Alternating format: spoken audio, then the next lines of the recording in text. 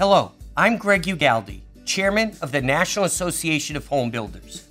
Today, I want to keep sharing some of the great work your association is doing to assure your businesses thrive in 2019 and beyond. A few weeks ago, NAHB's Transitional Board met virtually to discuss the business of the association. That group heard from NAHB's Chief Economist, Dr. Robert Dietz, who provided his economic forecast for the year.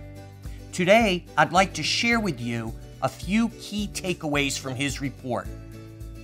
Though lower interest rates are presently driving up both builders' and consumers' confidence in the housing market, there is a possibility of an economic slowdown and some challenges builders might face this year.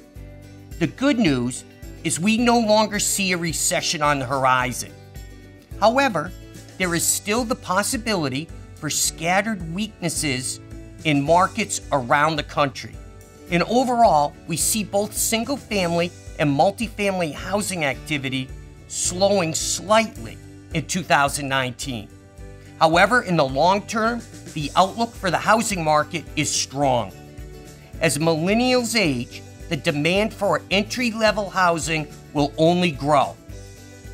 This demographic shift is in our members' favor and will continue to drive the housing industry. If you want more housing data like this, I highly recommend visiting NAHB's economic blog, eyeonhousing.org. NAHB also continues to flex its muscles in the policy arena.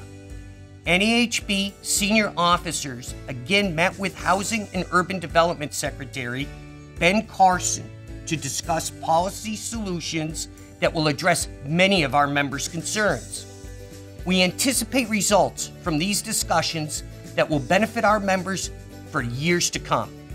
NAHB is committed to working for the growth of your business and for the growth of the housing industry. As we build off our successes, I will continue to provide monthly updates through this video series.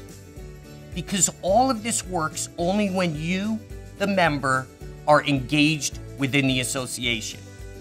For more information on what NAHB is doing to help our members, log on to valueofnahb.org. Thank you.